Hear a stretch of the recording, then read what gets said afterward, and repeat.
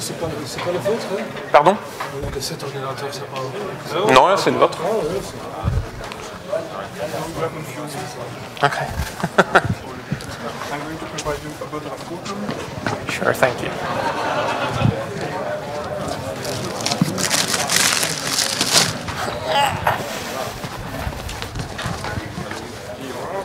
Thank you.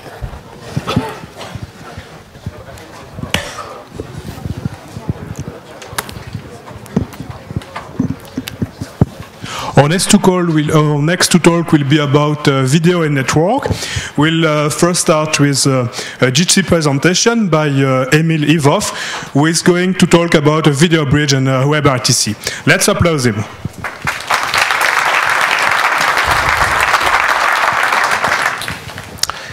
Hey, a lot of people here today. I'm very happy about that because the stuff that I'm going to talk about is really very exciting. At least we're very happy about it. It's something that we've been preparing for quite a while now, and I'm very happy that we have the chance to talk about it today. You might know about Jitsi under this form. It's a relatively popular open communicator doing audio and video, high-quality audio and video calls. We support codecs such as VP8, H.264. For audio, we do really the state-of-the-art ones, Opus, Silk, G722. And we have been spending the last 10 years, because it's been that long since we started, working on a number of functionalities in the client. We've been doing audio conferencing and video conferencing as well. So just to be clear, this is stuff that we implemented within the Jitsi application, within the Jitsi rich client. That made it a very popular client because it's basically an open source alternative to Skype, right? And we had a number of other functionalities as well, and we've had them for a while. So one of those that have been very popular, in addition to audio and video conferencing, have been our security-oriented features. We encrypt everything. We have SRDP support for your media. We can negotiate SRDP key exchange with ZRDP, which is really as good as it gets in terms of security and privacy. We did see, just as the previous speaker with Collab, we did see a big surge of in Jitsi use last year since the Snowden revelations. So thank you, Prism. And we also support OTR, which allows us to encrypt your chats end-to-end, and DNSSEC, which is one more way to protect yourself against infrastructure attacks.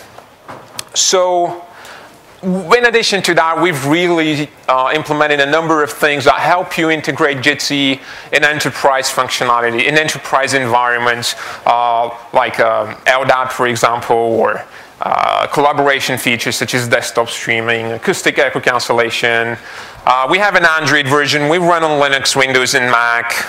And we also have two very important components, which are libjitsi here and Jitsi Videobridge, which is really what I'm going to talk about today. So a couple, 2 or 3 years ago, WebRTC came up. How many people here are aware of what WebRTC is? Okay, that's great. So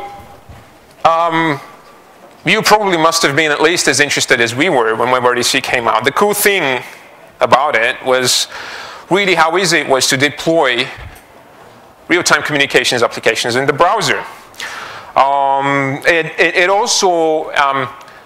WebRTC also came up with it generated this energy in the standardization space where a bunch of things that were available for quite a while, like ICE support and DTLS SRDP, kind of became the norm. This was what you had to do in order to be WebRTC compatible, and has to be usable and integratable with anyone.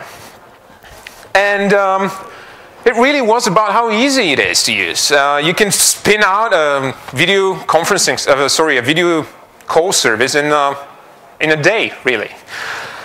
Many people also think that one of the biggest advantages of WebRTC is that it's end-to-end peer-to-peer. Well, it's not something that WebRTC invented. It has existed for a while, but WebRTC did generate a lot of support for ICE, which is the main traversal tool that we currently have out there. Now, the question is, since WebRTC is supposed to be a peer-to-peer thing, a one-to-one code thing, how do you implement the same kind of video conferencing that we have in Jitsi in the WebRTC?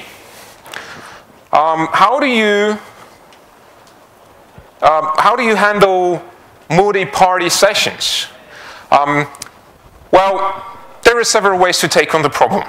The traditional way, which you're going to throw right out of the door, is sending everything to a single server, having that server decode everything, scale it down, create composite images, re-encode it 30 times a second.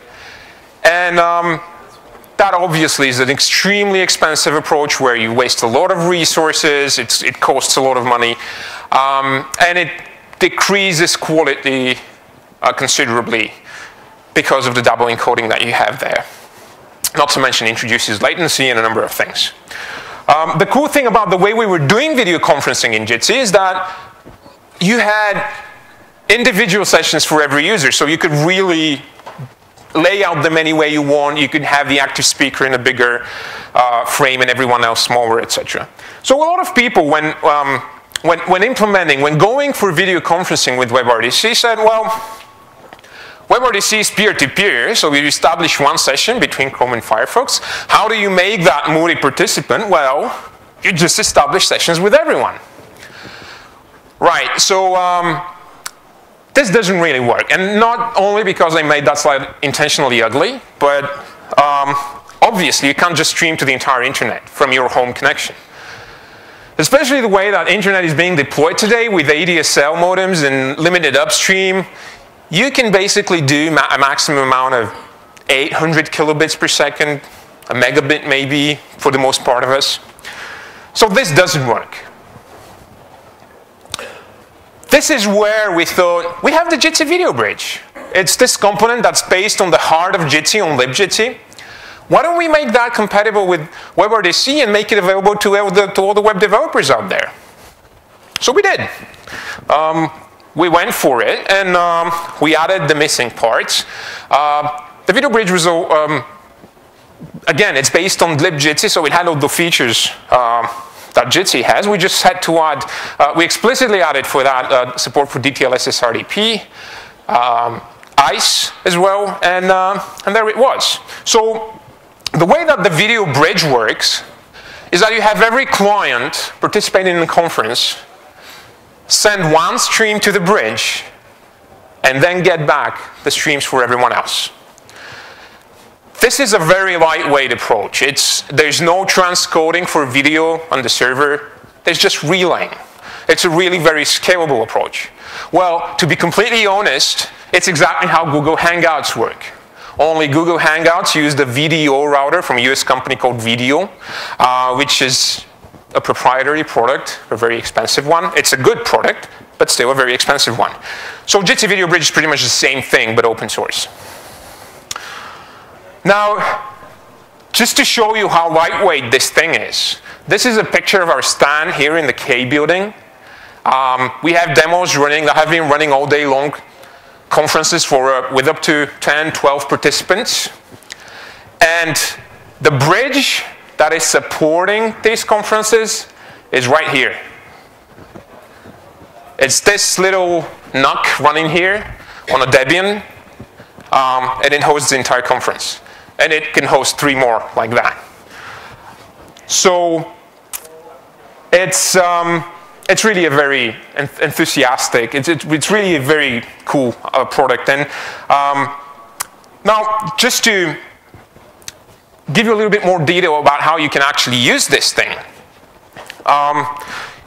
Basically, you can either just take the project and integrate it into your application and call the existing classes, the existing API, or you could use this protocol that we came up with. It's called Colibri. It's an XMPP-based product. So you can just add that to your web application, It's specified in XEP 340. By the way, it's a new specification, so we're looking for feedback. If anyone there is interested in checking that out, please send feedback to the Jingo mailing list on the XMPP Standards Foundation. And the way it works is that you basically have your web application sitting somewhere, and you add a video bridge on the same machine or on a different one. Obviously, you have to put the video bridge behind an XMPP server if you're to use Calibri. Again, you can integrate that directly in the application as well. Most of the time, we use Prosody, which is a very cool XMPP server, so we highly recommend that. Your web application is going to host a conference at some point, and what it needs to do in order to host that conference is just send a message to the bridge and say, hey, could you please allocate 10 channels for me, because I'm going to have a conference with 10 people. The bridge is going to do that. It's going to allocate 10 port numbers for you, send them back in the form of ICE candidates, and then you can use that to actually invite the browser into the conference. The invitation of the browser happens through whatever signaling protocol you have.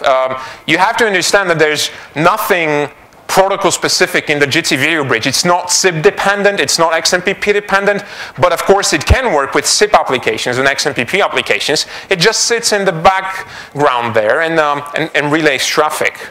So you use your favorite signaling protocol, and SDP I put there because I don't believe that's anyone's favorite. So once you negotiate the channels, all the participating clients start exchanging media directly with the Jitsi Videobridge and getting media directly from there. We created a web application that illustrates how to do exactly this thing, which is also open source. It was originally written by Philip Hanke, who's in here somewhere. Thanks, Philip. And he contributed that to the community, so we are now working together on that application. They worked very hard with Lyubomir Marinov, who must be also here, one of the Jitsi guys. And jitme.org, once you deploy it, looks like this. These are real conferences. This is not a photoshopped or gimped screenshot. And this is actually Philip. And we're also hosting this, in case you want to try it out, in a free installation. Oh, here you can share prezes currently through this. We're hosting this in meet.jit.si, so you can just try it out there. The cool thing about this application, and again, it's just a sample. You're not required in any way to actually go through it if you want to use it. You just go to a URL, you just go to meet.jit.si, it generates a URL for you, you take that, you put it in an email, you send it to everyone else that you want in a call, and they go to the URL and they're in, and that's it. It's really that simple. So we believe that this is really something revolutionary. Obviously, it's not only our thing, we're stepping on the shoulder of giants, as they say. This uses WebRTC, which is an open standard. It uses other servers like Prosody, for example. It uses libjitsi. It's a lot of hard work in there, a lot of it that's coming from outside of our community. But we believe that we are now getting to what really video conferencing should be like. This is the simplest video conferencing experience that you're ever going to get. Just go there, no account, take the URL, send it, and everyone's in. Not to mention quality is great, both audio and video, so I encourage you to try it out. Well, that's it. Thank you very much. I'd be happy to answer questions if there are any.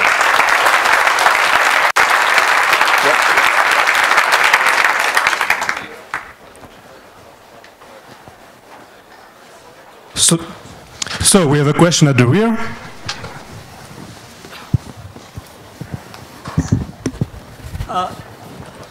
Since you're relaying the media to multiple destinations, I assume you have to, in the case of DTLS, decrypt it and then re-encrypt it before forwarding it. Am I correct? Yes, we do. Yes. There's actually a lot of reasons why you need to do that. You have to be able to rewrite payload types in order to support SDP you have to be able to read RTCP packets in order to know how to handle them in optimized video quality. So yes, we have to do that. We would have preferred not to because it's a performance hit, and we'd really like to keep that lightweight, but we do, and it works quite well. There's a question here. Does it work with the Android app as well? Does it? The question is. Can you repeat the question, please? Yeah, I am. The question is, does it also work with Android? Yes, you can use it. You can use JitMeet with Android using Chrome Beta. And soon we are going to make it also compatible with the Jitsi for Android version, but currently it's just through Chrome Beta. Yes, there's a question there. Over up there, I think. I have a question regarding the future developments. Are you planning to include also a kind of desktop sharing, like Mikogo or WebEx?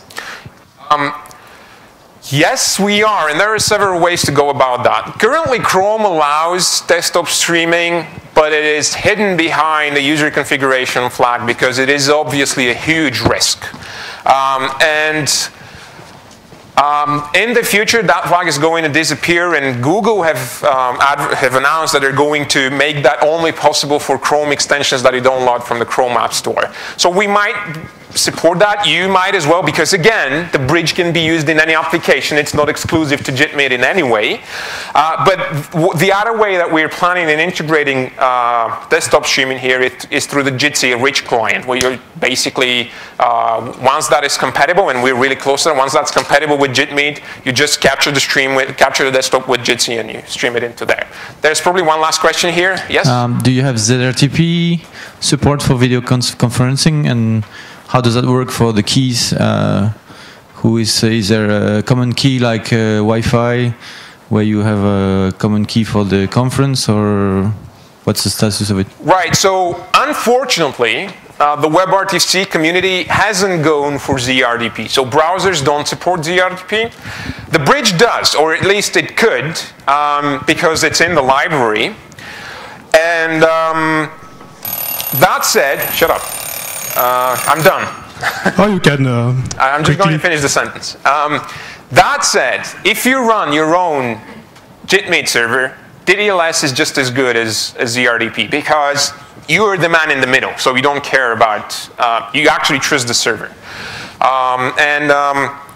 Unfortunately, currently this is as good as it gets with WebRTC. I think this is good enough because you have the option of downloading and installing it yourself. Thank you very much. Thank you for your talk. Come see us at our stand in the K building.